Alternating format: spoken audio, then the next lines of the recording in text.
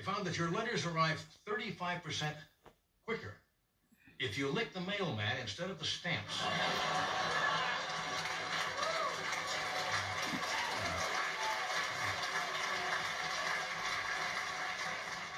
And here's another one of those little... They're called newspaper fillers. They have to fill out a column, they come up with these little things, but this is true. The Avon Corporation, you may have read, is in court.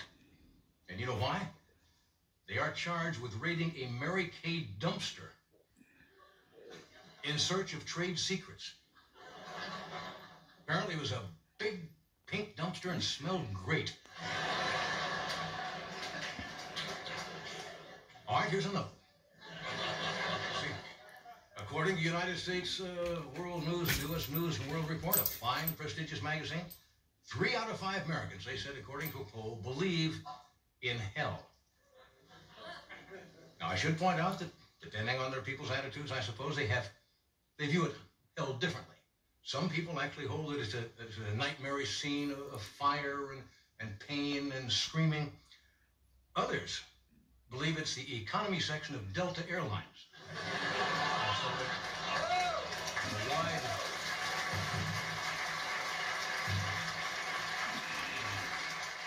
My personal view of hell is sitting behind that desk for eternity interviewing Heather Locklear.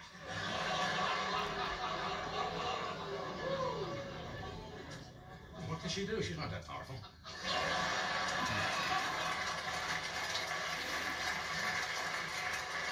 Pick on somebody who can't hurt you.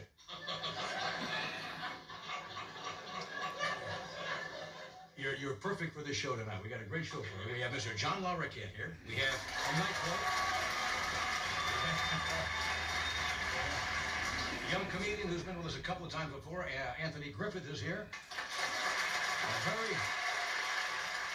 A very humorous guy, fine columns, writes funny stuff. Roy Blunt Jr. is with us tonight, and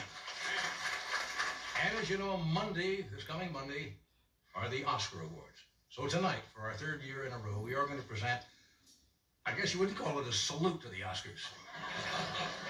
It is our answer to the Oscars. And right after this next break, stay where you are, we are going to present our 3rd annual Sniveling Weasel's Choice Award. So stay where you are. Weasel's Choice Awards. Yes, folks, yes, ladies and gentlemen. Yes, we're doing it again, and welcome to the 3rd annual Sniveling Weasel's Choice Awards. Well, the air right now is full of electricity, and so is the prod we're using on the Weasel.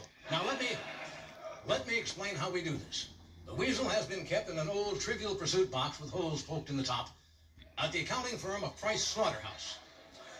As you can see, ladies and gentlemen, we have a ramp leading to 5 bowls filled with Purina Weasel Chow, and each bearing the name of a nominee.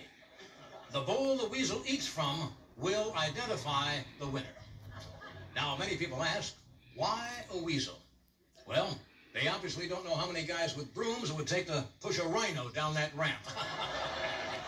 Well, the Weasel's on stage, and I think it's fair to say that right now the H in the Hollywood sign stands for, holy, what's that smell? But to get things going, ladies and gentlemen, our traditional opening dance number.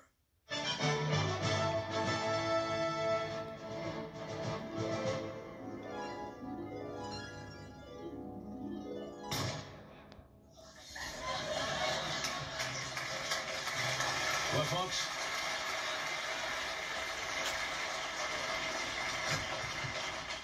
wear a cup.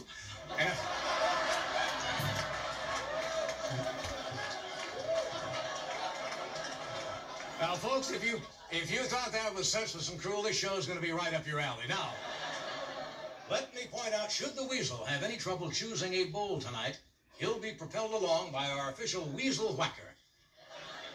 Please welcome the lady whose whack has lost 1,000 weasels, the lovely Lenore.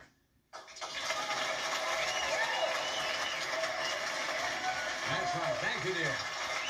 That's right, friends. When you're talking whack in Hollywood, you're talking Lenore. Now,